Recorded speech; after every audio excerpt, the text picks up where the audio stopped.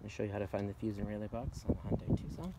First thing you're going to do, walk up, open the car door, right where your left foot would be. You're going to pull, you'll hear a pop, and come up to the front of the vehicle. Right where this Hyundai symbol is, you're going to put your hand upside down, put it in, pull up. Once it's up, I'm going to grab this hood holder right here. We're going to put it right there, let that drop back down. And then you're going to come to your fuse and relay box.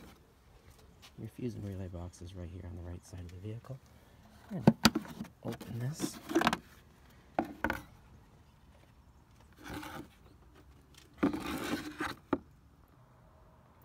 Now to find the interior fuse box, right where your left knee would be, you're going to see this little rectangle. You put your hand in there, you'll pull, and up inside there, you'll see you have a ton of fuses.